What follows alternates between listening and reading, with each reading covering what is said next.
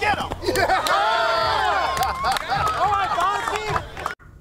And kicking it in the community. That's what both Hampton and Newport-News fire and police departments were doing this morning at Briarfield Park. The group came together with the local Boys and Girls Club to play a few games of kickball. Organizers say it's a great way to get both communities engaged in a little fun competition. My vision since 2020 was to be able to bring the community together in such a positive light and bridging gaps not only between Hampton and Newport-News but between our youth and our police officers. And there were 4 kickball teams in all, with plenty of fun for those not in the game. There was a DJ, food trucks, raffles, and other vendors that came as well.